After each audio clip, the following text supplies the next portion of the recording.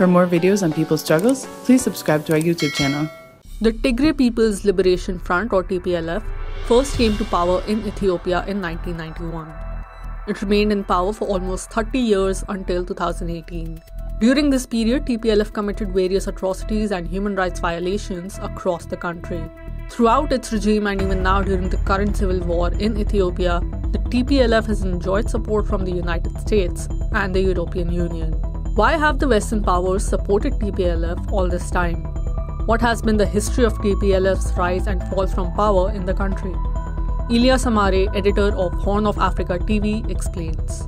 For nearly 3 decades, the TPLF, the Tigray People's Liberation Front, once it seized power in Addis Ababa, in Ethiopia in 1991, it became a client state of the West, a very loyal client state to fulfill the orders of Washington, basically.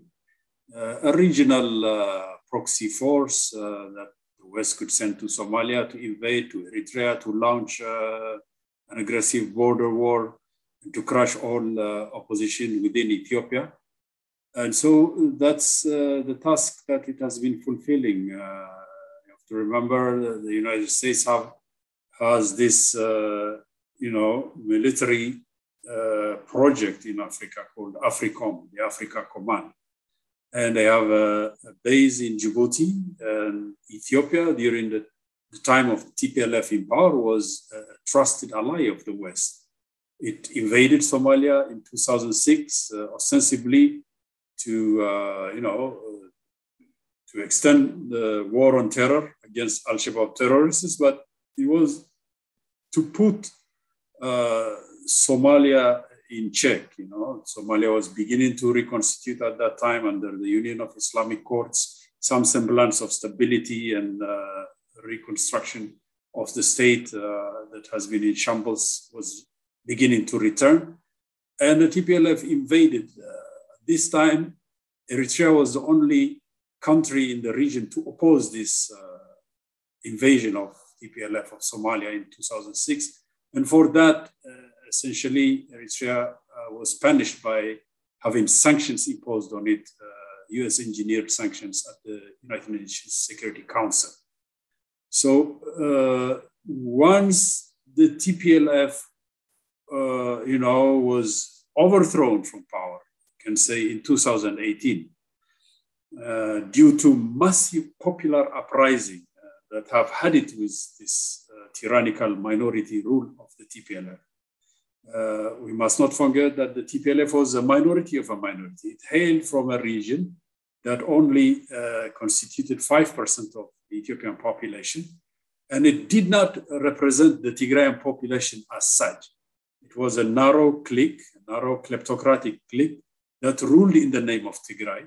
Tigray itself is a minority in Ethiopia, 5% of the population. So the only way TPLF could rule Ethiopia was through ethnic politics, ethnic federalism, it called it, but pitting one ethnic group against the other, vertical polarization, sectarianism, divide and rule between,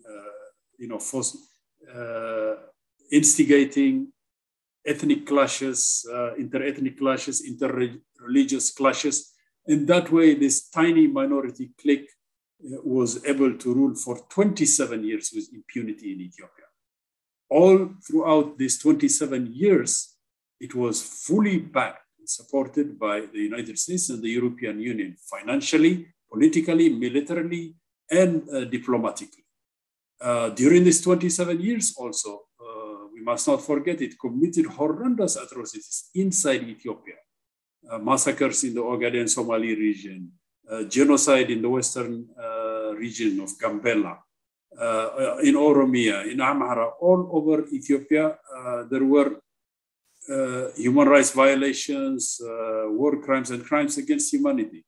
It also invaded Eritrea in 1998 and 2000, ostensibly under border clashes, but eventually this was supposed to have been resolved, the issue when Algiers peace agreement between the two countries decided that the border issue would be settled by arbitration court at The Hague. Now, when the arbitration court rendered its verdict in 2002, as prior agreement, it was to be final and binding. Eritrea accepted the ruling of the arbitration court. Ethiopia, TPLF regime rejected this. So for these reasons, sanctions were imposed on Eritrea to punish it. And as I mentioned earlier, eventually resentment and unrest spread all over Ethiopia, initially in the Oromia region, called the Oromo protests, but spread rapidly throughout Ethiopia from 2015 to 2018, 3 years of continuous unrest until eventually this brought down the era of minority rule of the TPLF. And from within its EPRDF umbrella organization, Abiy Ahmed was elected as reform prime minister. And what he did in 2018, upon coming to power, the first thing he did was to resolve the conflict with Eritrea through peaceful means. He accepted the decision of the boundary ruling and the peace agreement and made a trip to Eritrea several months after he came to power. And so once this was resolved, this was not to the liking of the Western patrons of TPLF. A new era began to emerge of peace between Ethiopia, Eritrea, and Somalia, an era of stability, peace, and cooperation. And as I said, this was not to the liking of the patrons of the TPLF regime, which by this time had fled to its home base in Tigray, the northernmost province. And from 2018 up to 2020, for 2 years, it continued to reject the peace overtures by Prime Minister Abiy Ahmed Ali. Many peace delegations were sent to reconcile the TPLF and bring it back to the fold, but the TPLF remained belligerent. It spread chaos and ethnic conflicts all over Ethiopia because, remember, it controlled the security apparatus for 28 years. So it had cell networks throughout Ethiopia.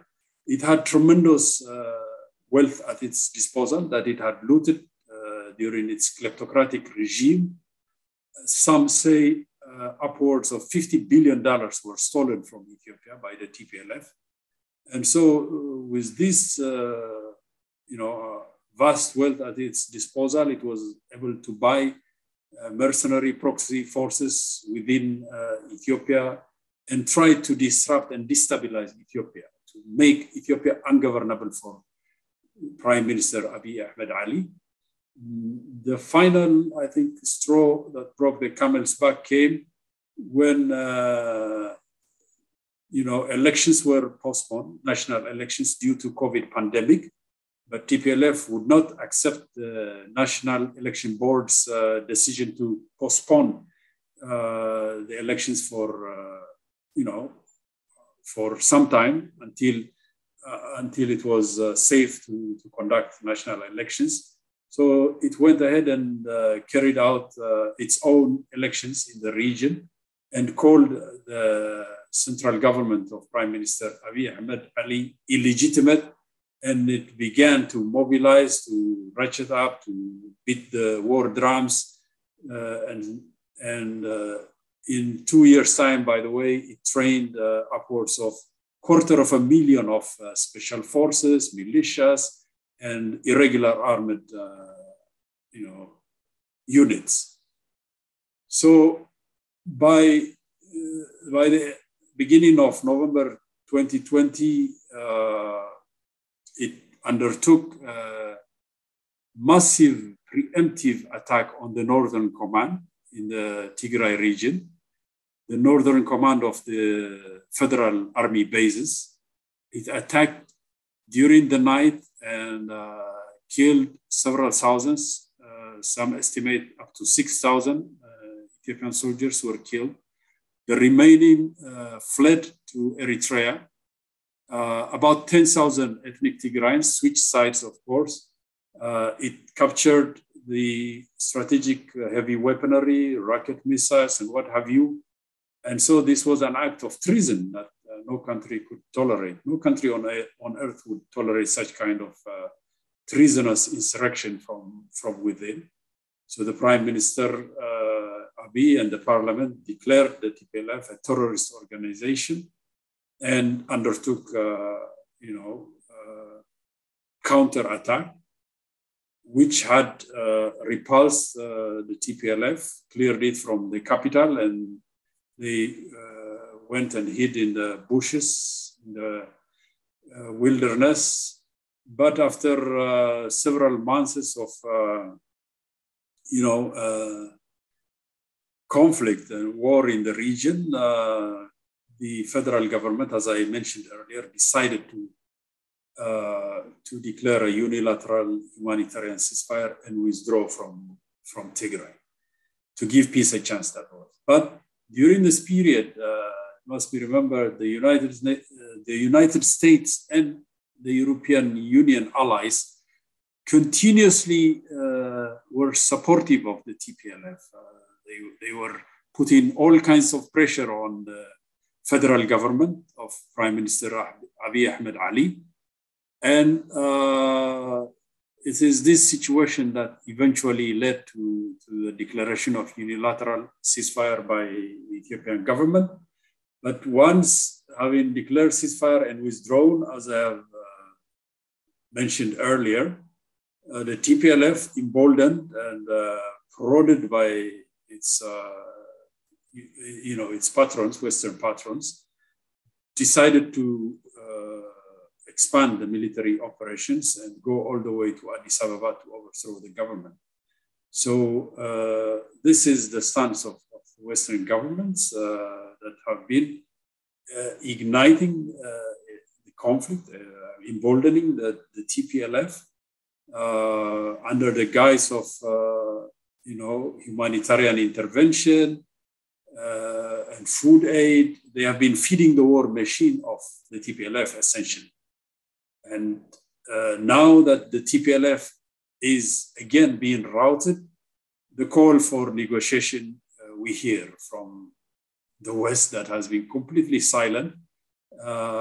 And at the same time, the psychological warfare, the war by media, by Western corporate media, has been intensified to an unprecedented degree. Disinformation during the past months was unbelievable, incredible. I mean, they were manufacturing defeat, manufacturing false information that the TPLF was literally on the gates of Addis Ababa, just at the outskirts, and pressuring foreign embassies to flee the capital of Addis Ababa. Some African countries did, withdraw from the capital, but many remained. And this is the situation where we are right now. The TPLF has been completely exhausted. It's all its, troop strength, its arsenal. It is fleeing. It's on the retreat, on the verge of defeat. And at this time, we hear once again the call for negotiations.